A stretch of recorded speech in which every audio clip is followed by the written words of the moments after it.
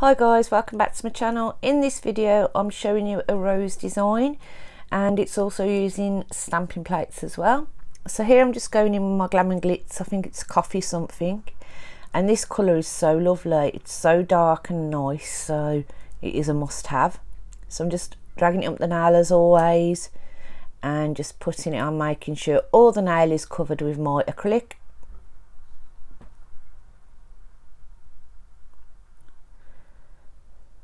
All the links will be in the description box for all the products shown and used in this video.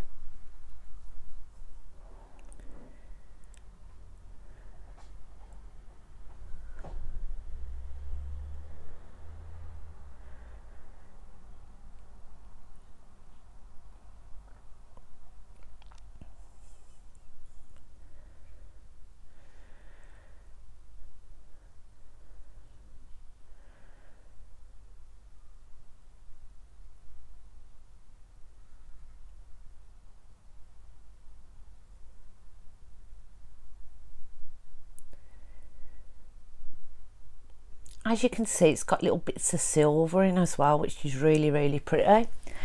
So next I'm going to go in and I'm going to do some stamping on it. So I'm just using my clear jelly stamping plate. I'll put the link in the description box, all my clear jelly stamping stuff.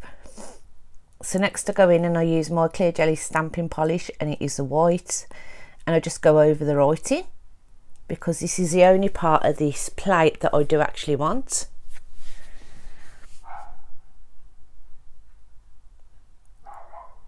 So I'm just going to roll that onto the nail now, and luckily, because I've got some left on my stamper, I've got the words in the end guys, I just put it on the tip. So next we're going to move all that out the way. We're going to top gloss it to seal it all in. And then we are going to make two 3D roses. So I'm using my Ink London 3D Maestro brush. I'm using an old bit of foam paper. I'm using my Glam and Glitz Glow and my Naionails Mega White. So we're just going to do double dipping on this one guys, and we're just going to do two pretty roses.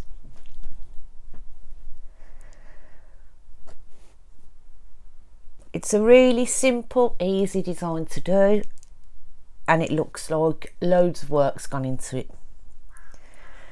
So here I'm just doing the middle of the rose. I'm just pulling it all down into like a sausage shape, but not too sausagey. Don't want it too thick. And then I'm going to roll it up so that is the middle of our rose.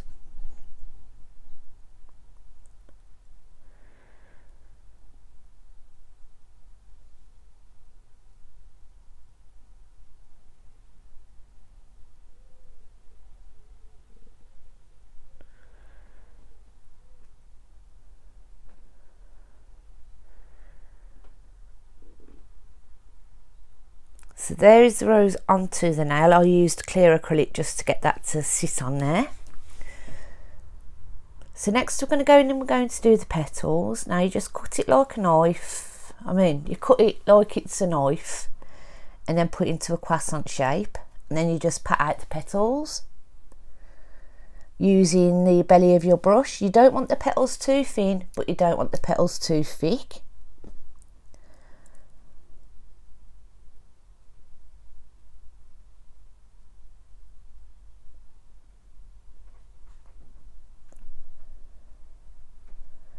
So I just sort of rub the brush underneath and just give it a wiggle to try and get the petal up, and 9 times out of 10 this works, because I don't want the petal 100% set, because I actually want to do like bring the petals out a bit more to make them look more realistic.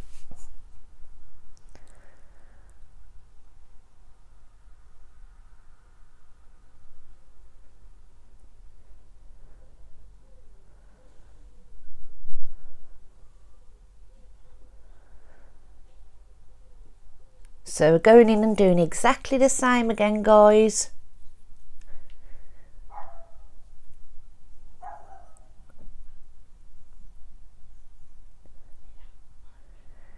So I'm just patting the petal out again with the belly of my brush. You don't want to use the tip of your brush, as the tip has got no strength in it whatsoever. That one was no good, so I went in and done another petal. Also, if you're not happy with how the petals turned out, don't be afraid to just get rid of it and start again, because you want to be 100% happy with your work.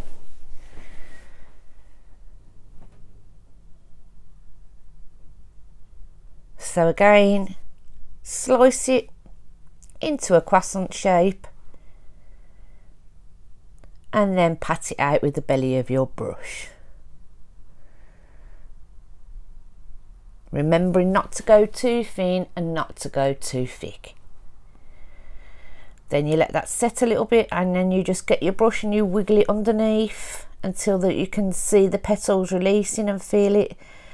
And then you just get the petal and you place it onto your middle of your flower, making sure when you're going around the flower that you do it on the lap bit. So where the joins are, you want to put your petal, your next petal, and your next petal. So also you don't want to go too big either. You can go big if that's what you want or your client wants, but if you're just doing it normally, you just want a nice elegant little rose. So here we're going in again, doing exactly the same again, cutting it into a croissant shape. Then we're using the belly of our brush and patting it down into a petal shape.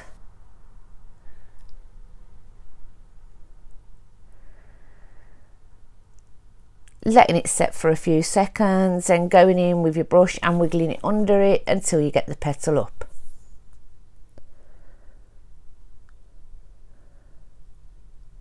So guys, I'm going to let you watch this bit from here and I'll meet you back when we do the leaves.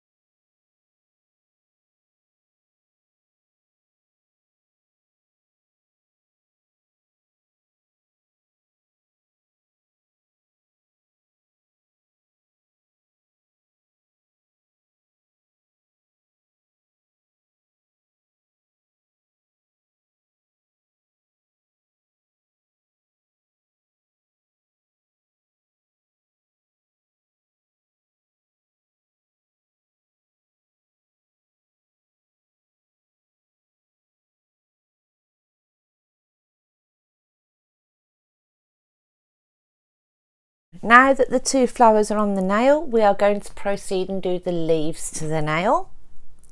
So I'm using my CJP Lime Green, and I'm also using my Mega White by Naionails again.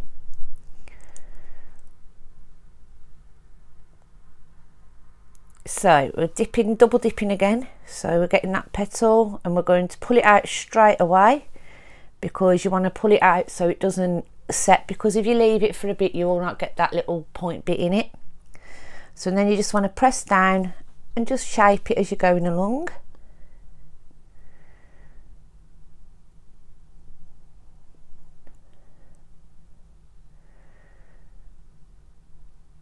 I think the leaves really add to your 3D design. It just makes them come to life more.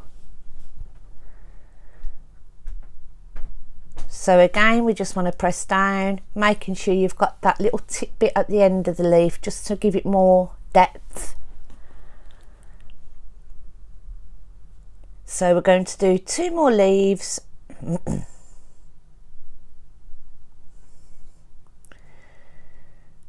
So again here, because I'm going over 3D work, I'm using my brush on an angle slightly so it doesn't blend into the other leaves.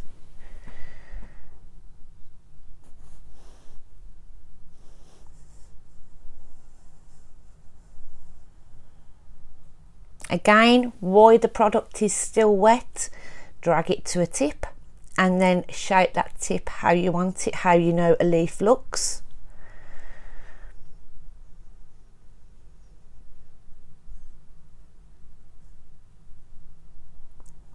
Exactly the same again, guys, and just shape it, and then you do your 3rd leaf on an angle.